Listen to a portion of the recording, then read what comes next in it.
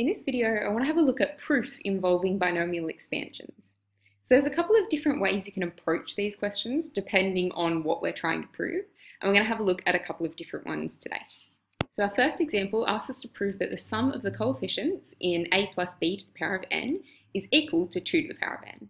So we know what this expansion is. If we have a plus b to the power of n, we know that we can expand that to nc0 a to the power of n plus nc1 a to the power of n minus 1 b plus nc2 a to the power of n minus 2b squared, and so on. So we can continue that on until we get to ncn b to the power of n. Now, one of the methods that you can use to solve these is to choose values for a and b. So because we're trying to get to 2 to the power of n, I'm going to let a equal 1 and b equal 1. So that means that this left-hand side of the equation is going to be 1 plus 1 to the power of n, so 2 to the power of n. And then we can simplify this right-hand side as well. So we're still going to have these coefficients of n, c, 0. But if a is 1, then we've just got 1 to the power of n, which is just 1. For our next term, we're going to have our nc1. And then this a and b are both 1. So this term just simplifies to nc1. The third term here will just simplify to nc2, and that'll continue all the way until the end. So what we've got on this right-hand side is just the coefficients. So this is the sum of the coefficients, and we've shown that it's equal to 2 to the power of n. Our second example asks us to show that if 1 plus x to the power of n is equal to this summation here, then we want to show that this statement here is true. So to do this, we're going to use a similar method to the one that we just used. We know that we want to end up with a 4 to the power of n here. And over here on this left-hand side, we have a 1 plus x to the power of n. So to make that into a 4n, we're going to let x equal 3. So if we take this one, that does give us our 4 to the power of n on the left-hand side of that equation. And then we need to have a look at this one and what's going to happen over here. So if we rewrite that out, but let our x equal 3, so we're going to have r equals 0 to n of n to the r 3 to the power of r. Now if we rewrite that and rearrange that to bring that 3 to the r in front of this combination instead, then we've got this term here. So we can write it as the sum from r equal to 0 to n of 3 to the power of r n r. So that's our proof for that one.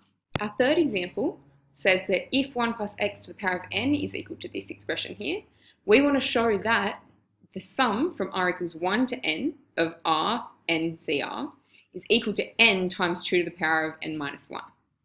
So what I'm going to do first is I'm going to start with this expression here, 1 plus x to the power of n, and we know that that's equal to this, but I'm going to write it out in the longer form instead. So we're going to write it as nc0 plus nc1x plus nc2x squared plus nc3x cubed, and so on, all the way until we get to ncnx to the power of n.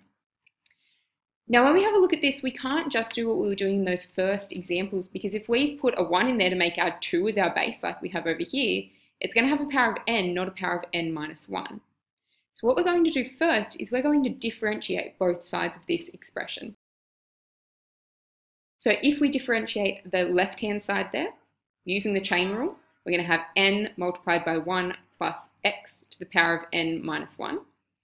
And then if we if we differentiate the right-hand side, this nc0, we know that that's just equal to 1. So that's a constant, so it just derives to 0. This one here, if we've just got an x, then when we differentiate it, we're just going to have its coefficients. We're going to have nc1 plus, when we differentiate this, we're going to have 2 nc2 of x, so we're bringing that power out the front.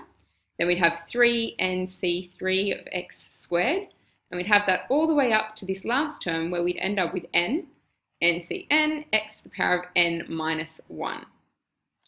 So now that we've differentiated that, we've got the n out the front, we've got that here, and we've got the power of n minus 1 like we have up here. So now we're going to do what we did in the first examples, and we're going to let x equal 1. So that means that this left-hand side is going to become n2 to the n minus 1.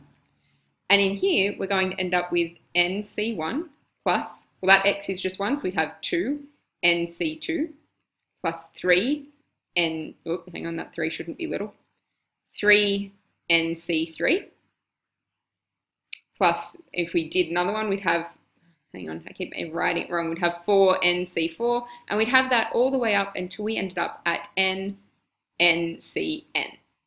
So what you see is that the coefficient is always the same as this term down the bottom.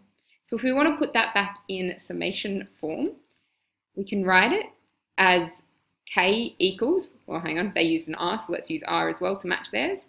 So we'd have r equals 1 to n, and the reason it's a 1, not a 0 like it was over here, is because our first number here is a 1 as well.